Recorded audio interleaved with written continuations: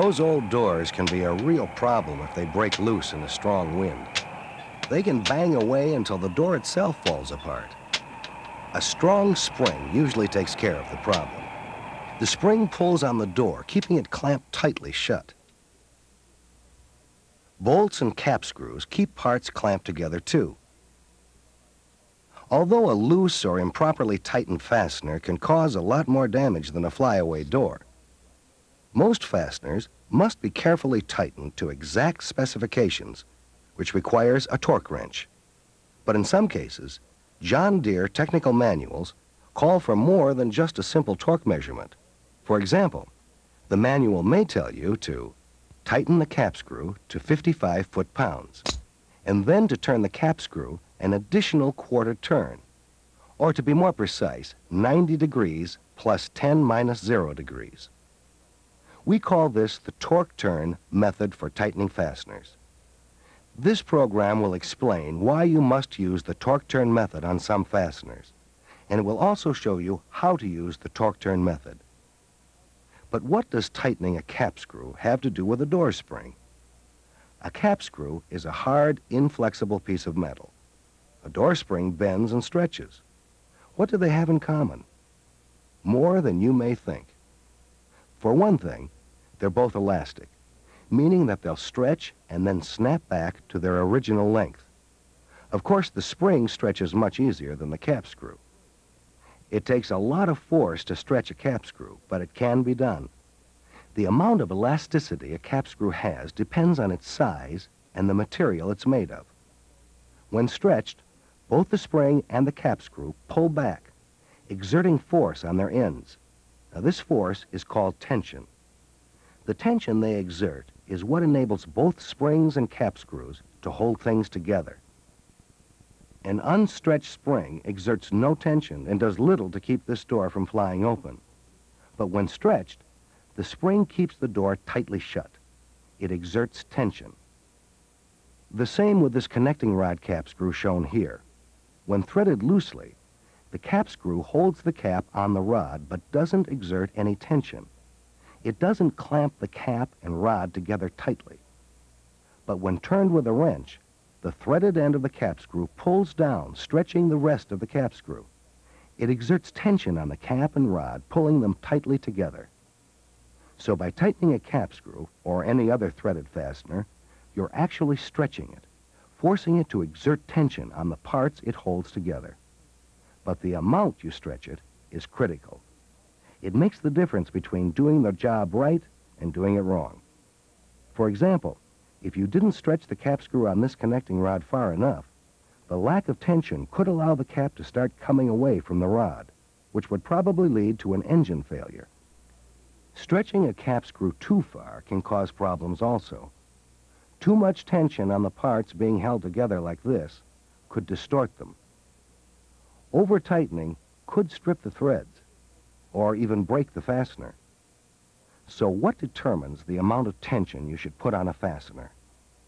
First of all, you've probably noticed that the farther you stretch a spring, the more effort it takes. In general, for any elastic material, the more you stretch it, the more tension it exerts. Up to a point, that is. Tension increases until you reach the material's yield point. At the yield point, additional stretching will not increase tension. The yield point depends on the type of material being used. Stretching the material beyond its yield point actually weakens it. The tension it exerts decreases. That's what happens when you stretch a spring so far that it doesn't pull back to original shape. Finally, if stretched too far, the material will fail. To get the maximum tension and the greatest strength out of a fastener, you need to stretch it to or just slightly beyond its yield point. But it's very difficult to measure the stretch on a fastener while you tighten it. So the trick is to find some way of tightening it precisely without actually having to measure the tension directly. A torque wrench is normally used to tighten fasteners accurately. But what does torque have to do with tension? After all, torque is a rotational force.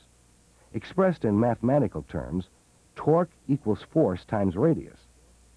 In practical terms, if you put 10 pounds of force on the end of a 1-foot-long wrench, you're generating 10 foot-pounds of torque at the cap screw. But tension is what you're really concerned about, and tension in the fastener is exerted at a right angle to the torque you put on it with a wrench. How does a torque wrench measure tension in the fastener? To see how, imagine unwrapping the threads from a cap screw. The threads are nothing more than an inclined plane wrapped around a cylinder. The other threads, the threads the cap screw fits into, form an inclined plane also. So as you rotate the cap screw, the two inclined planes slide along each other and pull the cap screw down into its hole. As you keep on turning the cap screw to tighten it, you stretch it, creating tension. The tension presses the two inclined planes together with greater and greater force. The tension increases, and the friction between the two inclined planes grows, making it harder and harder for the planes to slide past each other. So the tighter you turn the cap screw, the more tension it exerts, and the more torque force it takes to turn it. In this way, torque is an indirect measurement of tension in the fastener, of how far the fastener has stretched. But since torque is an indirect measure, there can be some problems in using it. For example, what if there is dirt or debris on the threads when you install the fastener? That debris increases the friction between the two inclined planes formed by the threads. That extra friction increases the effort needed to slide them past each other, or in other words, to tighten the fastener. The extra friction throws off the relationship between torque and tension. As an extreme example, if you tried to tighten a cap screw with rusty or bird threads, you could reach the specified torque level before the parts being held together even began to touch. That's why you should always make sure the threads are clean and well lubricated according to technical manual instructions before installing any fasteners. If the technical manual doesn't call for a specific lubricant, use regular engine oil. This will make your torque measurement a more accurate indication of tension in the fastener. Not using the correct lubricant can cause problems too. If you use a lubricant that's more slippery than regular oil, like Never-Seez, you'll reduce the friction between the threads. Again, that changes the relationship between torque and tension. Only in this case, you could stretch the fastener beyond its yield point before reaching the specified torque. Even if you clean and properly lubricate the threads on a fastener, the torque method may still be inaccurate. For example, your torque wrench may not be giving you precise measurements. Torque wrenches must be recalibrated after frequent use. Also, it's hard to get an accurate torque measurement when you must apply a large force to the wrench. It may keep you from getting a good look at the indicator on the torque wrench, and it may be hard to stop at the desired torque. So there are several reasons a torque wrench may not accurately measure the tension on a fastener. Debris on the fastener's threads, improper lubrication, a miscalibrated wrench, or a large torque requirement. In some cases, these inaccuracies are not critical, and you can use a torque wrench to tension a fastener. But in other cases, you must use a more accurate method for tightening fasteners. For example, the cap screws and connecting rod caps in some large engines need to be tightened very accurately. Why? Well, the cap screws must be tightened accurately so that they can be tightened equally. If one cap screw has more tension than the other, it will tend to carry more of the load. If the extra load is more than it was designed to bear, the cap screw could fail, taking the entire engine down with it. Cap screws with equal tension bear the load equally. Also, modern engineering design makes fastener tension an important part of any system that has to take a lot of stress. You need to tighten the fasteners properly to get optimum performance from the machine. The torque turn method provides the accuracy you need in those critical applications. But you may wonder why it is more accurate. The first step, torquing, snugs together the fastener and the pieces it holds. It puts little or no tension on the fastener. Turning it, the second step, stretches the fastener and puts a precise amount of tension on it. Turning the fastener stretches it by a definite amount.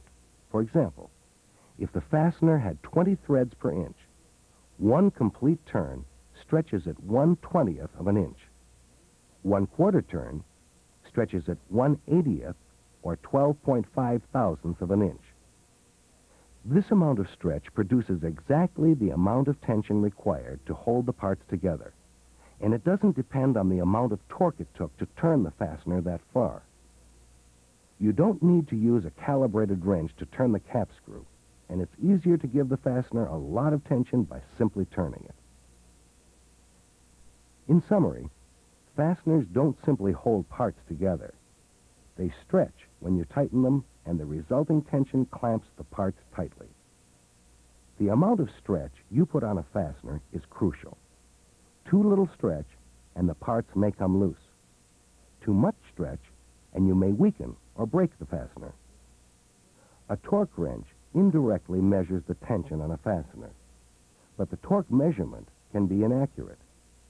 A torque wrench is accurate enough for most applications, but some critical applications need more accuracy than a torque wrench can provide.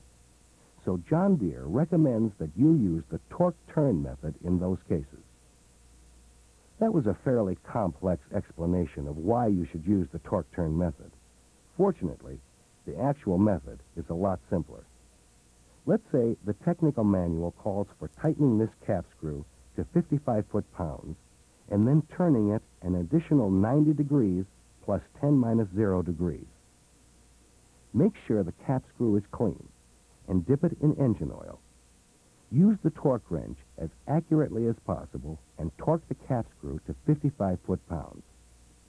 When you give the cap screw the additional quarter turn, we recommend that you do not simply try to eyeball it.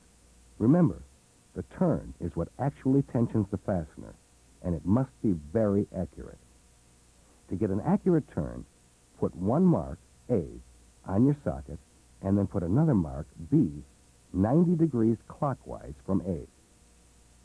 On 12-point sockets, 90 degrees is the angle from the notch in the 12 o'clock position to the one in the 3 o'clock position. On a 6-point socket, it's the angle from one corner to halfway on the next side. Put your socket over the cap screw and put a mark on the part next to mark B on the socket. Call this mark on the part C. Then turn the socket until the mark A is next to the mark C on the part, and that's all there is to it. If the technical manual calls for it, you can also use the torque turn method with other than 90-degree turns. Just mark the appropriate angle on your socket and perform the method as you've just seen it. The torque turn method is the most accurate method you have for tightening fasteners in critical applications. Your technical manual tells you when to do it and how to use the method, but now you also know why it's important to use it.